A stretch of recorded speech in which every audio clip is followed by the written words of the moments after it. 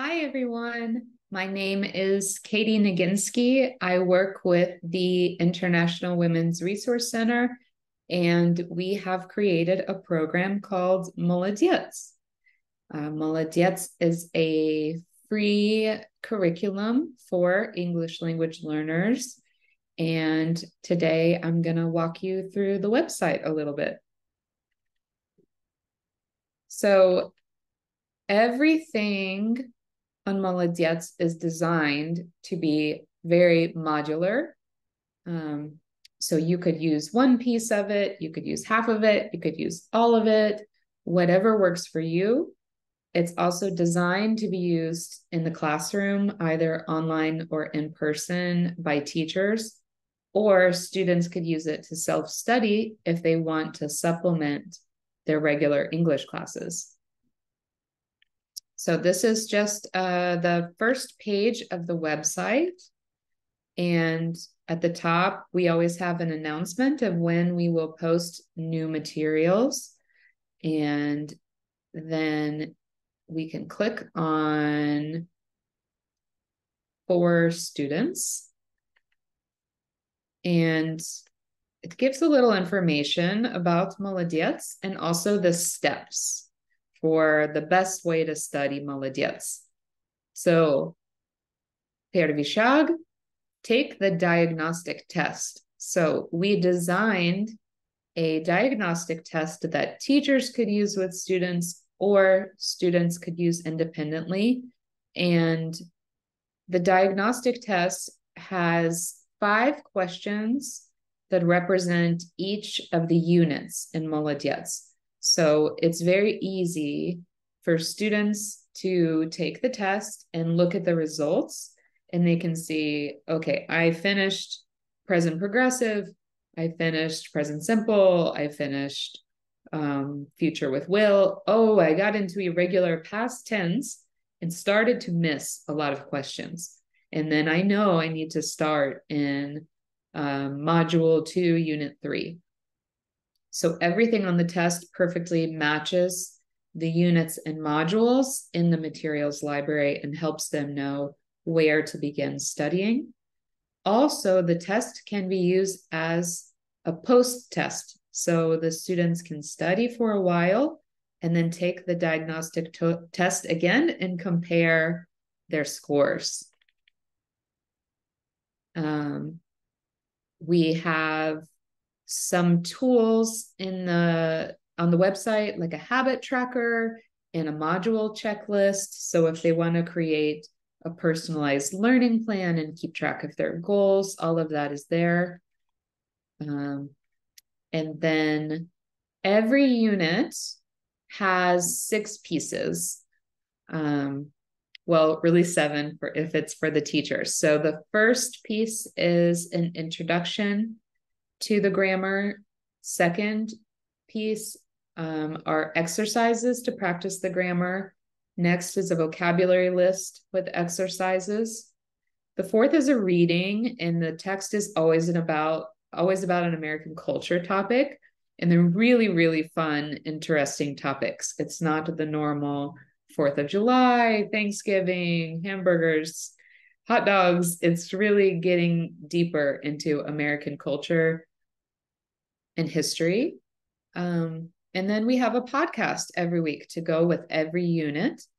The podcast is with me and a co-host who's a native Russian speaker.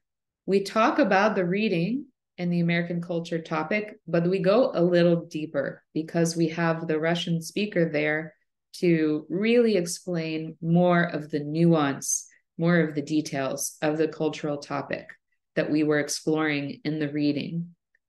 And then we also have fun videos every week. And these are also to accompany the reading and the American culture topic of the week, but they're really fun and silly. So you'll enjoy those. Everything can be downloaded as fillable PDFs. So you can print it and use it in class. Or if you teach online, the PDFs have the fillable spaces.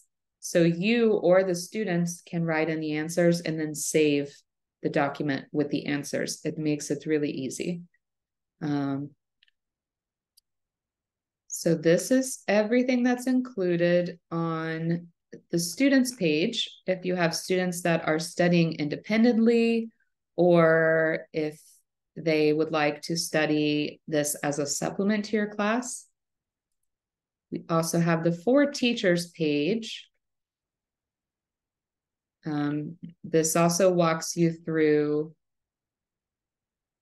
all of the information. Additionally, every unit has a lesson plan for teachers. And the lesson plan is not written like, okay, you start at 8 o'clock and you do this for 15 minutes, and this is how you do the reading. It's more of an expansion guide. So you have information in the lesson plan kit about how to best explain the grammar. And then you have 5 optional interactive activities that you can do to practice the grammar, and then 5 interactive activities to practice the vocabulary, and then expansion activities that would help you build on the reading if you want to talk more about that American culture topic. So it's really like a menu of a lot of different things that you could bring into your classroom. You are all experienced, talented, fantastic teachers, I am sure. So you don't need a perfectly scheduled lesson plan, because everyone has a different schedule for their classes. But it's great to have this support of some language to use when you're explaining the grammar and the content, and also some expansion activities that are really fun and interactive, and you can use in person or online. So all of this is here explaining all of the tools that we have for teachers. And then we have the tab with the material library. So at the top, you have the diagnostic test, the answers, the habit tracker, and the checklist. So these are just fun tools to aid productivity. And then here we have all the modules. On the modules, you can see you have the main grammar topic and the main vocabulary topic.